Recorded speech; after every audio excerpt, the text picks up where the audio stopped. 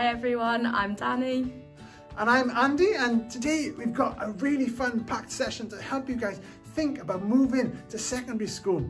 It's a big step and it can seem really daunting and scary, but we know that if you're ready to go into it with the best attitude you can, it can be a really enjoyable transition. So today we have some young people who, some of them you know and some of them you won't know, and they've already been through secondary school, they're there now.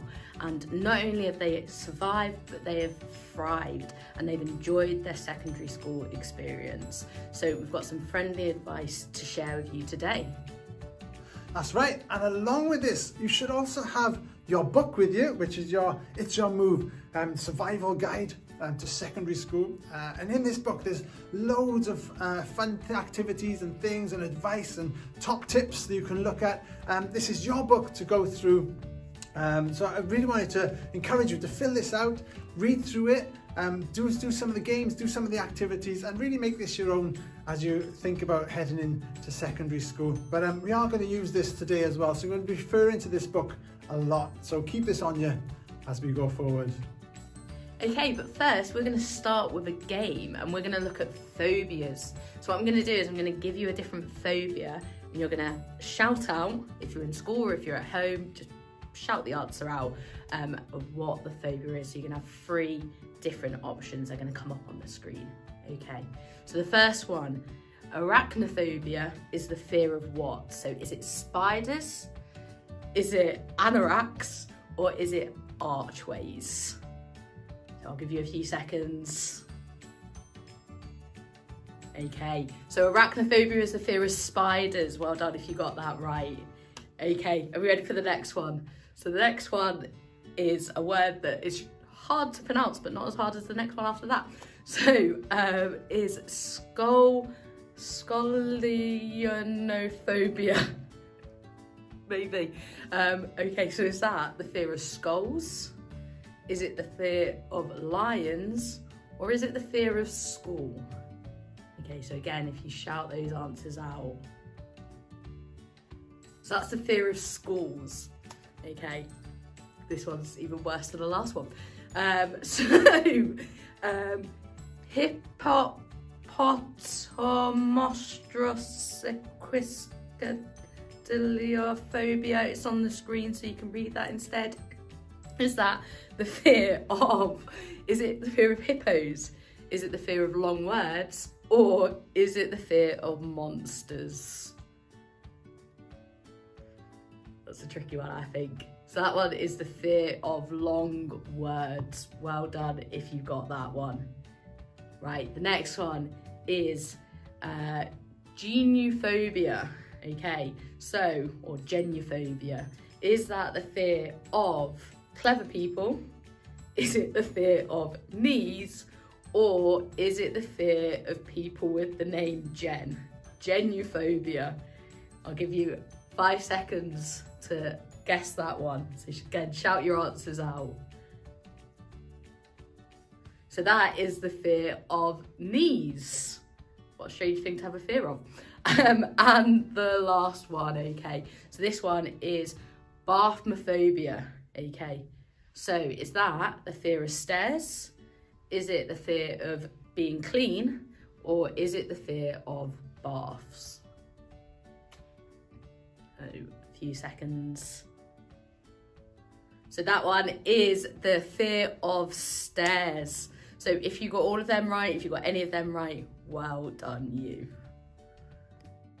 So I'm sure you have lots of different emotions right now about going to your new school. So you might be feeling a bit scared, you might be feeling a bit worried, sad, happy as well, hopefully, and excited to start your new school. And I'm sure you've got lots of memories about your current school that you're at now, and loads of different thoughts and ideas about the new school you're going to go to. And it's good to identify these feelings, and to help you do that, we're going to ask you some questions about your primary school at the moment and about your new secondary school that you're going to head to. Okay, so these questions are going to come up on the screen now. So what will you miss most about your primary school? What is the scariest thing about your new school? And what is the best thing about your new school? Okay, so these questions are going to come up on the screen, and I want you to spend some time answering these questions. So you might want to write down your answers. If you're in school, you might want to shout the answers out and your teacher write them on the whiteboard. If you're at home, you might want to ask a sibling or a parent or a carer to go through them with you. Or you might even want to ring up a friend that you go to school with and you can answer them together. So if you pause the video now and spend some time together answering these questions.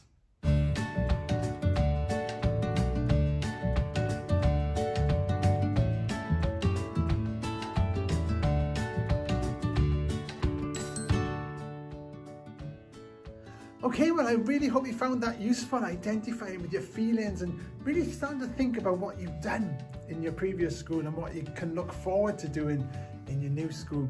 And every year we do this activity, we always ask those same questions, and the amazing thing is we always come back with the same answers, and that's why we ask you to write them down, or when we're together we ask people for answers and we write them down on the board, which some of you might have done now with your teacher, because when you look at them all there in front of you, you will soon notice that everybody's answers are similar. And that's the great thing, because when we know that we're not alone in our feelings and our expectations and our anxieties going into school, we can start to deal with them a lot better.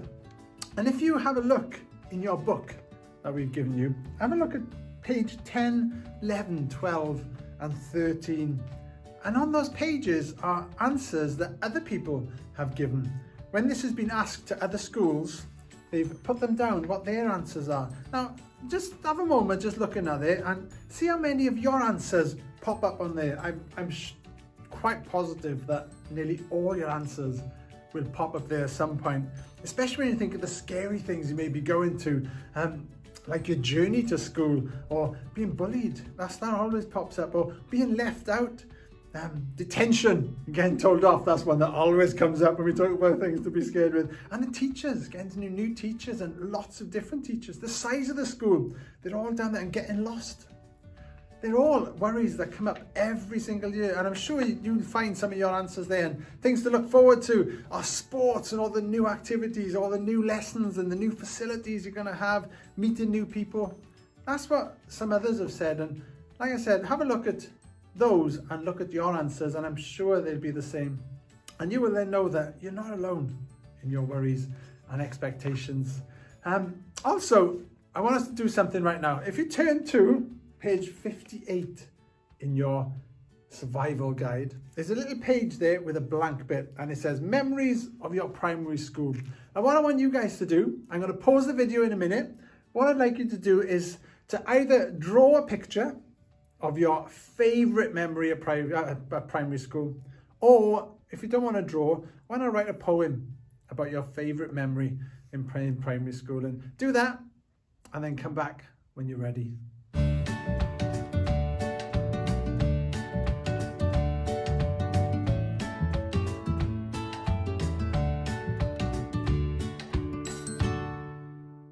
Okay, so I hope that you found that activity fun and beneficial as well. It would be great to see your poems or to see your pictures. We'd love to see them. So if you're in school, please ask your teachers to send them over to Andy, or if you're at home, you could send them over to the school as well, and then they're passed on over. But we'd love to see what you've come up with and to see your memories of primary school. And we know that at this time in your life, it can be extremely scary and very worrying as you go on to your new schools, but it's important that you really enjoy this challenge. So rather than worrying about it, you need to enjoy the experience. So to try and help ease your worries and your concerns, we've got some short videos of young people just like you that have been through this. And as we said earlier, they've not only survived, but they've thrived. So I hope that you find these videos good, and also you can read about them in your book on page 73 to 75 of your survival guide. So have a look at them and enjoy watching the videos.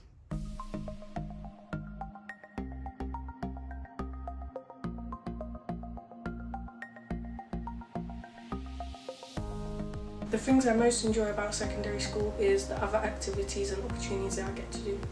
I think the things I most enjoy about secondary school is that I can have more freedom and I made loads of more new friends.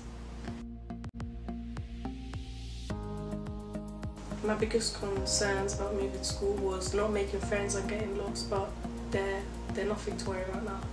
My biggest concerns was getting lost and not knowing where I was going to go. But they're not my concerns anymore, and I have a lot of friends and I know my way around school. The advice I would give is that you shouldn't be worried, because once you speak to one person you'll get more confident and speak to other people and become... I think it's to not worry and to just go and try your best, and you'll soon find that school is really fun.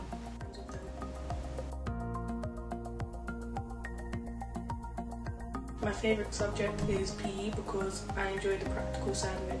My favourite subject is music because I really enjoy music and I really want to do it when I'm older.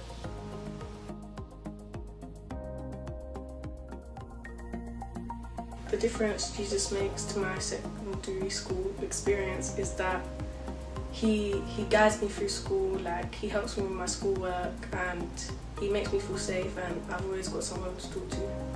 Jesus has really changed my life being at school because I know that he's always by my side and he's always guiding me in school and helping me.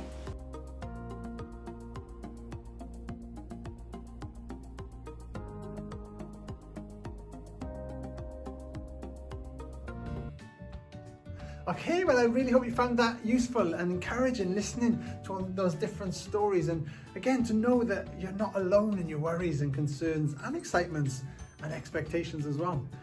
Right, okay, so your new school is probably going to have a uniform that's maybe a little bit more formal than what you're used to wearing right now, and I'm quite sure that you probably even have to wear a tie. Now, some of you may know how to wear a tie, some of you may never have worn a tie, but even if you do wear a tie, I'm sure that most of the time you don't wear it that often. So I'm going to do a little challenge right now. We're going to have a bit of a tie-in demonstration and a competition. So to start us off, I'm going to get Anna and Danny are going to have a tie-off competition where they're going to race each other to see who can do the tie up the quickest. But it's not just doing it up super quick and super messy. We're going to be judging on their speed and we're going to be judging on the quality of the tie. Is that all right? So we're going to be seeing the speed and the quality. So no just flinging it all over the place. It's got to look like a tie at the end of it. So we're going to hand over to Danny and Anna and they're going to show us how to tie a tie. Alright, so it's the first time I'm putting on a tie myself. I found this really old tie in the box where we keep all of our costumes. So yeah, I was watching a YouTube tutorial because I've never done it before, and it's my first try putting on a tie. So let's see how that goes. Okay, 3, 2, 1, go! Go! Like this, like this. Better than my one. Right. Doesn't look too bad. That would do. Oh, here we go. Look at this. I think it doesn't look too bad, considering it's my first time. That's all right, isn't it? Yeah. Show it off. I think that's all right. It's a decent knot. It's my St. Peter's side, by the way. I went to St. Peter's primary school. I'm impressed. Wow, that was pretty close. So, who do you guys think won? There's Anna's and there's Danny's. They're looking pretty good, the both of them. Anna's is a lovely spotty little tie there, but Danny with the St. Peter's tie. I'll let you guys decide who's going to be the winner of our tie challenge. Amazing. So now you've seen how good I am at tie-tying, and Anna as well, maybe. So now it's your turn. So go and grab a tie and see how good you are at tie-tying. It's your turn to do the tie-off. So see how quick you can do it, how good you are at tying your tie, and send some pictures in again to Andy. We'd love to see your ties.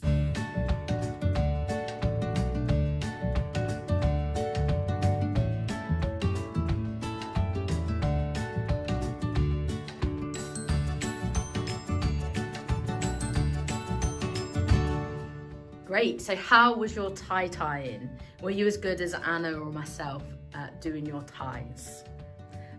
But now what we're going to do is we've got some top tips for you for starting secondary school. So in your survival guide that you've got starting at page 14, there are 40 top tips for you to read. So when you get a chance, have a read through them. They're super helpful for starting your secondary school experience. But here today now, we have some people who you may recognise, and they're going to help you with some 10 top tips. So have a listen to these videos now.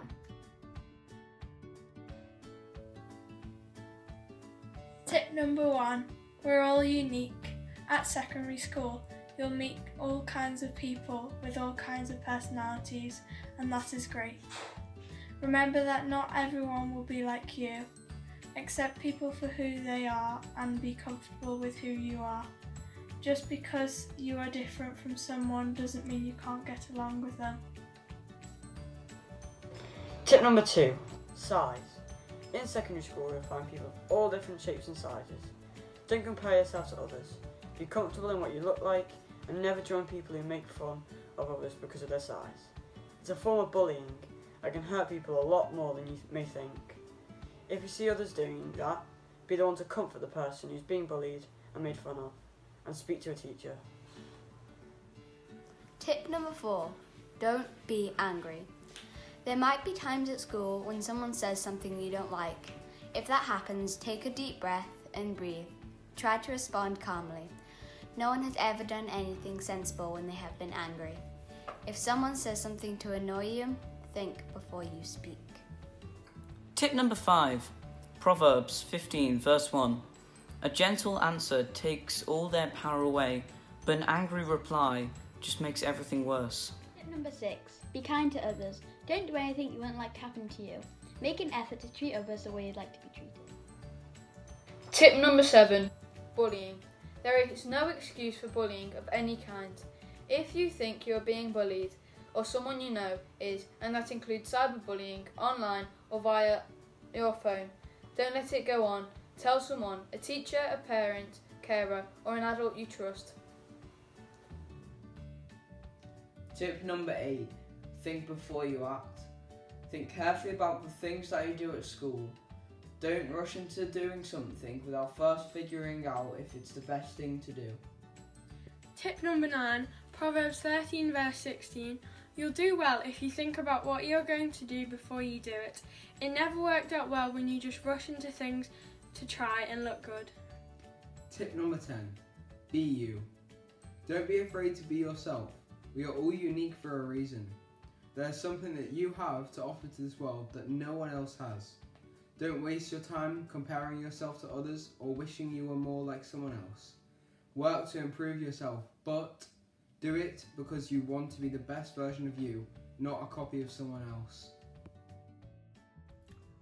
Well, that was some great advice there, and I hope you found that useful for you guys as you're thinking about going into secondary school and how you might be thinking about making new friends. It can seem scary, but good advice there from Hannah, so I hope you found that really good. Right, as we said earlier, dealing with change and new things can seem really daunting and scary. And one thing we know that helps us is, as Christians, we believe that God is with us at all times. When we feel like our emotions are all over the place and we're a bit anxious and worried or scared or excited, Jesus always helps us to keep calm so we can carry on. There's a bit in the Bible that tells us of a time when Jesus was in a boat with his friends, and one minute everything was calm and the next minute a big storm blew in and everything went crazy. All those in that boat were so afraid and overwhelmed by the sudden change in the weather and this storm that came. But then they asked Jesus to help. And what happened is quite incredible. Let's watch this video and let's have a look. Stories of the Bible. Jesus calms the storm. This is Jesus. Hey-o! Who is the Son of God and the Savior of the world. While Jesus was on earth, he taught everyone about God's love and healed people from their sickness. He did many miracles like walking on water. Oh, hey guys. and even raised people from the dead. Wahoo! One day, after preaching to a crowd of people, Jesus said to his disciples, "Let's cross to the other side of the lake." You got it. So they got into a boat and started out. Other boats followed him too. And as they sailed across, Jesus fell asleep. Uh-oh. But soon a fierce storm came down on the lake. The boat was filling with water and they were in real danger. The disciples went and woke Jesus up, shouting, "Hey, Jesus, wake up! Save us! We are going to drown! Don't you care if we drown?" Jesus responded, "Why are you afraid? You have so little faith." Then he got up and rebuked the wind and waves, saying, Shush, shush. "Silence, be still." Suddenly the wind stopped and there was a great calm. Then he asked them, "Where is your faith?" The disciples were terrified and amazed. "Who is this man?" they asked each other. When he gives a command, even the wind and waves obey him.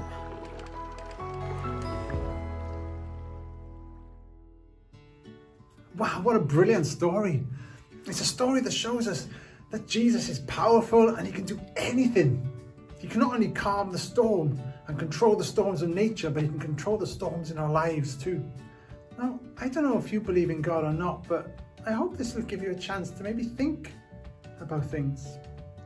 It's good to take time to consider what we believe in and how you will deal with the challenges that you may be facing ahead. Jesus made a big difference to his friends. When they faced that storm in the boat, he not only calmed their storm by stopping the winds and the waves, but he calmed their fears about the change. Jesus makes a big difference in my life too. Whenever I'm scared or daunted by changes or challenges that come up, and I feel like my emotions are jumping all over the place, I know Jesus is with me and he loves me. And even in the worst storm, he will bring calm if I trust him. I believe that Jesus can do that for you too. I wonder what you think. Let's just close our eyes for a moment and reflect on what that means to us. Perhaps you could think about some concerns or worries that you've got as you think about going to secondary school. And do you believe that God can help you with that? Do you believe that Jesus could make a difference to you like he does to me and the people we've heard in our stories today? Just have a think of those worries that you may have. And maybe now or later on you can start to think about how you can overcome those worries and how you can deal with them, and hopefully some of the things that we've said will help you think of ways to do that. Okay, I'm just going to pray right now, and I'm not going to ask you to pray along, but I'm going to ask you, if you want to just say Amen at the end of this prayer. And Amen just literally means that you agree with what I'm saying. So if you don't, just don't say Amen, but if you do, join with me and say Amen. Is that okay? All right. Heavenly Father, we thank you. We thank you that we can come to Jesus and that he wants to be our friend in the middle of that storm. Thank you that we can turn to you in any worry and any anxiety, in any time, any change, anything that's going on in our lives. We can turn to you and we can trust that you will not only calm the storms around us, but you will calm the storms in our lives. So Jesus, we ask you now, as we look towards this massive change of going into secondary school, that you will help us to know that you are with us. Help us to know that you will take us through this transition and that you will be with us every step of the way, and that you will calm the storms that are to come, and you will calm the storms right now in our hearts and in our lives. And we pray all this in Jesus' name. Amen.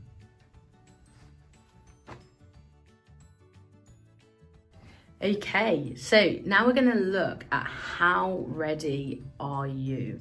Okay, so I asked this question, how ready are you for your move to secondary school? So in your survival guide, if you turn to page 68 and 69, there's a few different dilemmas for you to have a look at and to answer as well. So what you can do is read through them and answer them as honestly as you can, okay? It's just a bit of fun, this is for you. Don't look at the pink box, don't look at what the answers are, okay? And once you've answered them all, you can then look at your score using that pink box, and it tells you how ready you are for secondary school. So you add up all your scores and it tells you how ready you are for secondary school. As I said, this is only a bit of fun. Please don't take it too seriously. There's some silly answers in there, but it's just, it's just some fun for us to have. So if you pause the video now and answer these questions, and then we'll come back together in a minute.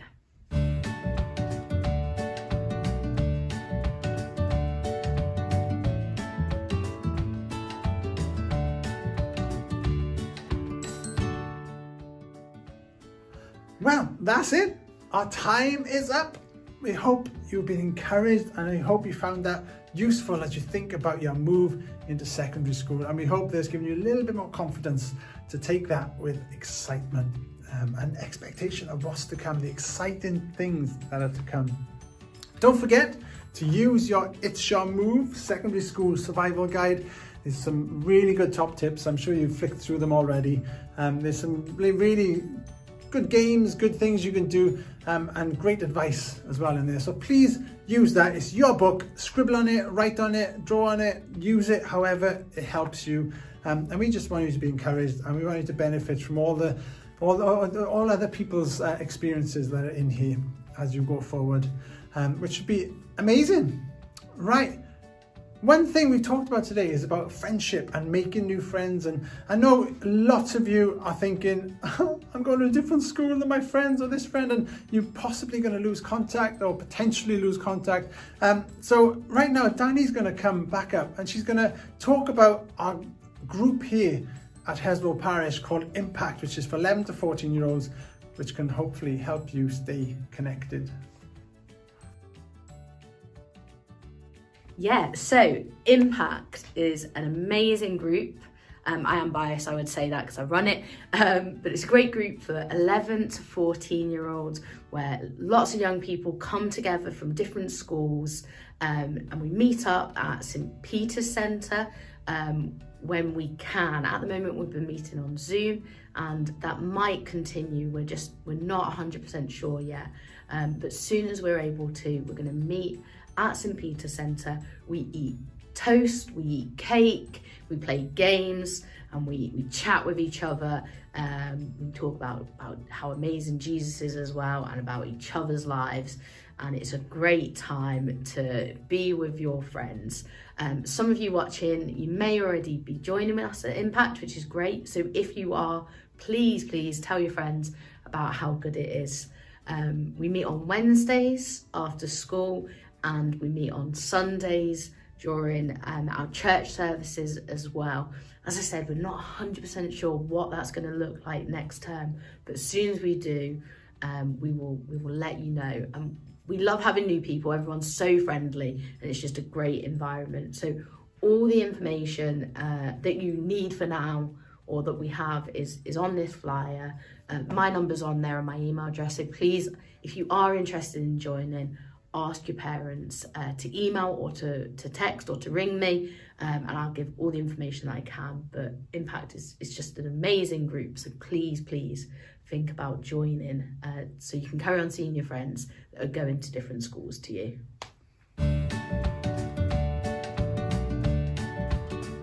Thank you, Danny. That sounds amazing, and I know my daughter goes to Impact and she absolutely loves it.